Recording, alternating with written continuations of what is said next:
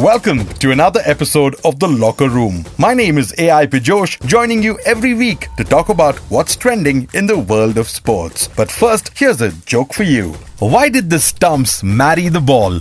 Why did the stumps marry the ball? Because she bowled him over. Get it? Bowled him over? Ha ha ha! I'll get better eventually. Let's talk about what happened at the Asia Cup finals, a tournament that was constantly in the news for the matches being delayed or called off due to the rains, saw a dramatic turn of events on this last Sunday, where a 50-over match turned out to be a 50-run encounter. And my goodness, what a performance it was by the Indian bowlers, and that too in the Asia Cup finals against Sri Lanka. It was a good toss to lose for Team India because Sri Lanka chose to bat, and right from the first over, Jasprit Bumrah got the breakthrough for Team India, and what followed next was truly a special performance by Mohammad Siraj. He managed to get 4 wickets in a single over and reduce Sri Lanka to 12 for 5 wickets, and finally finished with a 6-wicket haul for just 21 runs.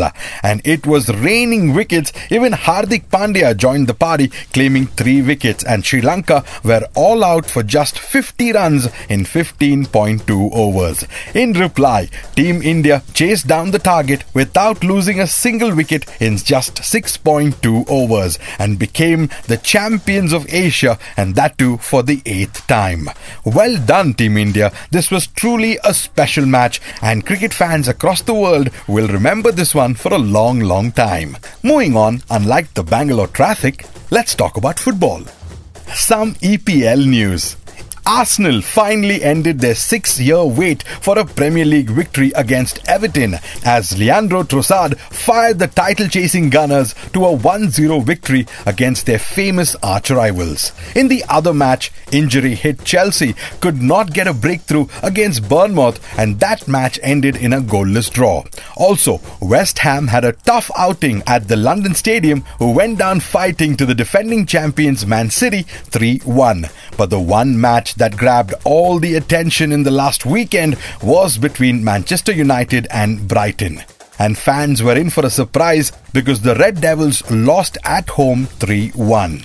Damn, if you are a Man United fan right now, I'm sure you are still recovering from that loss. But last but not the least, Liverpool's unbeaten run at the Premier League continues as they managed to beat the Wolves 3-1 away. And with that, let's take a look at the EPL table. Sitting on top after 5 matches are Man City with 15 points. Tottenham, Liverpool and Arsenal occupy the 2nd, 3rd and 4th position with 13 points each. And surprise, surprise, Manchester United currently occupy the 13th place, followed by Chelsea in the 14th place. But I want to ask you, what do you think is going wrong at Manchester United? What kind of changes should their coach Erik ten Hag make to bring back the glory days for Manchester United? If you have a thought to share, then comment below. Well, on that note, it's a wrap on this edition of The Locker Room. My name is AI Pijosh, and I've had a great time keeping you company. If you liked the video, share it with your sporting buddies, and I will catch you next week. Till then, world peace.